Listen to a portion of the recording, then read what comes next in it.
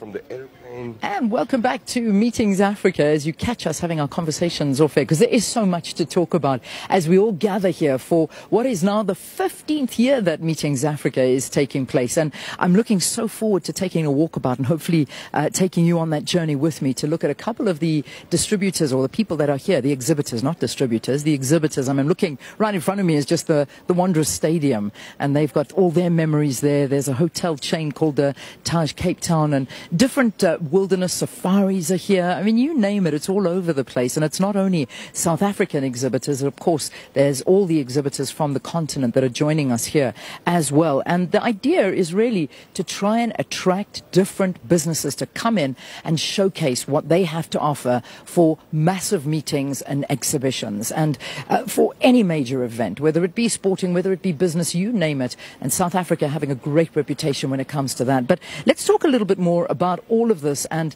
that job creation and the demand to travel in these difficult circumstances that we find ourselves in as a world, not only just as a country. With us, we've got Caesar Ntrana, who is, of course, the CEO of South African Tourism. And with Caesar, we've got Zodwa Msimang from Ikona Communications. And this is a small, micro and medium enterprise that's taking part in as one of the organizers here this year. Good to have both of you, and welcome to Morning Live. Good morning. Morning. Thank you for having us, Leanne. It's an absolute pleasure. At home. Absolute pleasure. Good to have you back, Caesar. Thank so you. You started again in January, right? Absolutely. Yeah. Roaring with all the energy, but we've got lots to deliver. Fantastic. And Yeah. I'm sure you're coming here with the intention of going out there, hitting the ground running. So 15th year now that this is taking place. And I mean, how has it grown over the years? From what you've seen, what are we looking at? Sure. I mean, we are officially now almost in our mid-teens and about to hit, adulthood. Yeah. It's really been growing leaps and bounds, and it's really about increasing the awareness around business tourism, because we tend to often look at leisure tourism, but the business side, the conferencing side, the MICE side, that's where a lot of the opportunities lie as well. And, today is about showcasing our capabilities, our capacity, and even competencies as a country, but also as a continent in hosting these, the MICE space as well. Yeah. I mean, looking at the rest of the continent and the visibility of them here at meetings, I mean, I know that you're not the one to be talking to about stats and numbers and how it's grown and whatever else, but from what you've seen, is there a big presence here from the African continent that are showcasing? Absolutely. I mean, it's growing every single year. Good. And the importance of it is that we've got to unite as a continent in order to attract conferences, because by nature, conferences rotate. So therefore, we don't want leakage out of the continent, but rather to rotate to other parts of the continent as well. And us actually collaborating, us as featuring together basically gives us a lot more competitive edge and advantage. And we're 54 countries. Can you imagine the different types of themes that we can pull throughout? And I think that's where the power lies. I mean, a lot of people think that it's a major, we're sitting and exhibiting with our competition and we may be losing business. But, when you look at it that way, it's not about losing business. It's about, if you're traveling this far, to be able to go to other places on the continent and put a package together, so make it something that is worth your while coming this far. Enjoy it, spend the money, keep the guys here. Absolutely, and that is part of the theme. Also in the backdrop of the president being the president AU chair as an example. At the back of that, then we start to want to drive quite aggressively to make sure that we can connect the entire continent and deliver. Because remember, when our neighbors do well, they become trading partners to us. So we also do well, and rather have that relationship as opposed to aid one. And I think that's part of the whole kind of movement to get the continent going around the tourism space. So, Zodwa, I want to bring you into the conversation because this is a great opportunity for a small business. Is this your first time that you're being involved as a service provider to Meetings Africa? Yes, it is, Leanne. It's the first time that we as Ikona Communications have been involved as a professional conference organizer.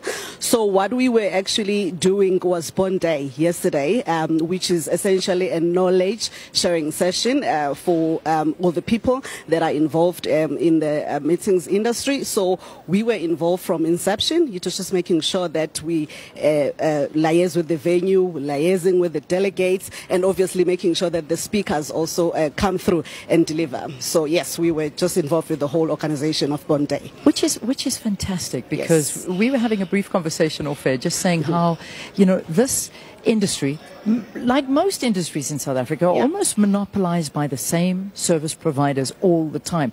They always pop up. It's always the same guys, and the opportunities for the smaller emerging companies that want to come in and also get a little piece of that pie.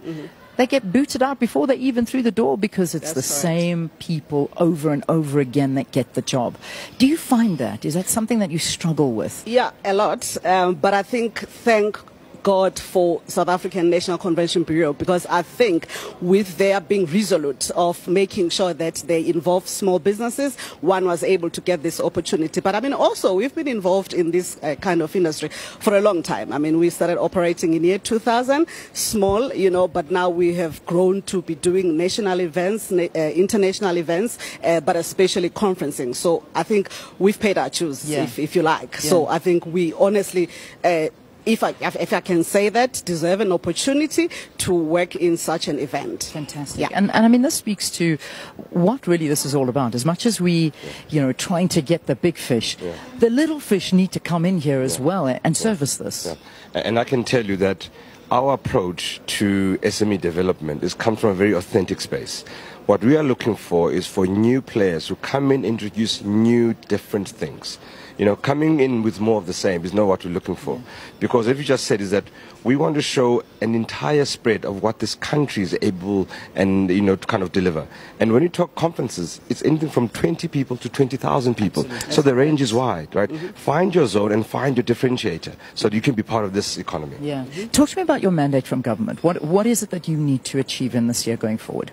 Well, bottom line is that we need to bring in people who spend money in this economy in order for our GDP to grow.